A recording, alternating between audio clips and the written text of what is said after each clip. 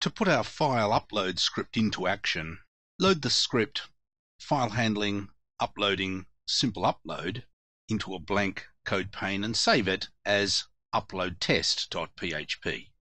Here's our form that allows the user to upload a file.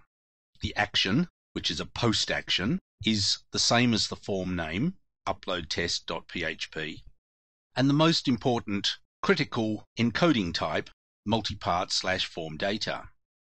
We also have the input tag of type file, which renders the browse dialog for the user, and this is called user file, which is important as the first parameter when we use the $files associative array.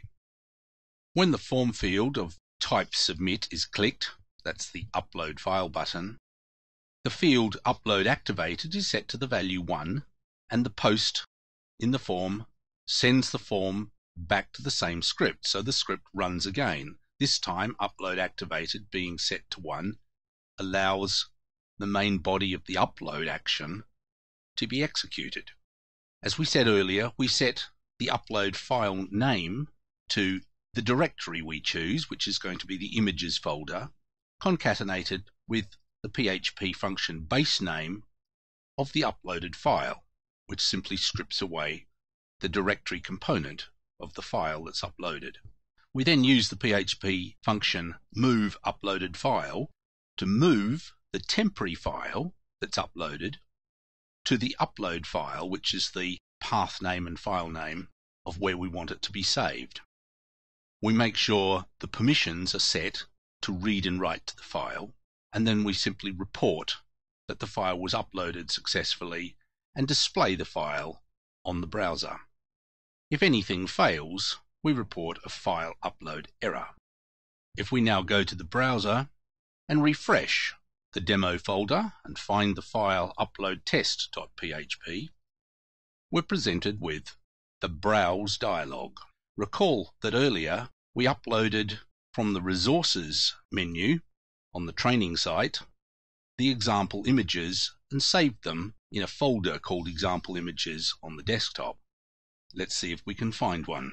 There we are in the desktop folder example images. Double click on that and choose one of the files. Click upload file, and it tells us the file is valid and was successfully uploaded. The image uploaded was images firefox.png, and it's displayed the image. Let's just double check that in our images folder, and there we are, firefox.png. Let's try another one, and it successfully uploaded this file. Looking at the images folder, we'll delete that file we just uploaded and change the value of the maximum file upload 200 kilobytes and save the upload test.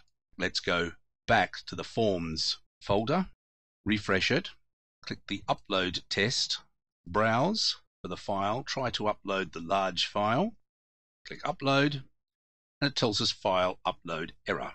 That's because if we look at this and choose the details menu here, we can see that that file, TM logo, was more than 200k large, so it failed at the form stage, and so it couldn't move the temporary file to the new file and therefore reported file upload error.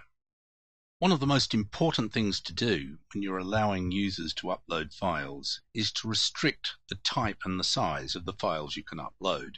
Load the snippet uploading restrict files and save it as restrictedfiles.php in the demo folder. This is similar to the last example in that we still have the form to upload the file, but it simply puts the file to be uploaded through a few more tests.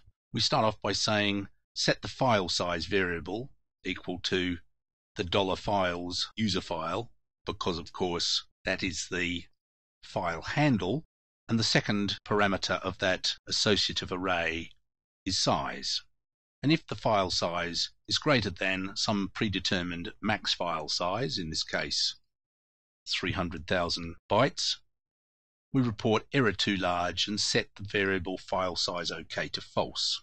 For file type, we can create a whitelist. So we're going to allow the user to upload JPEG, PNG, and .gif files. And for each element of the whitelist as file, if the regex match to user file name is true, then set the variable file type OK to true. And then if file type is OK and file size is OK, go ahead with the upload as we did before. Let's see that in practice. Before we do, we'll just change max file size to 200 kilobytes because we know that we do have a file here that's greater than that. Let's run restricted files from the demo menu, browse the desktop example images.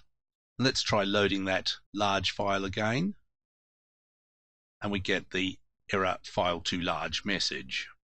If we go to a different directory and upload a file that's a .fcs file and try to upload that, we get error invalid file type.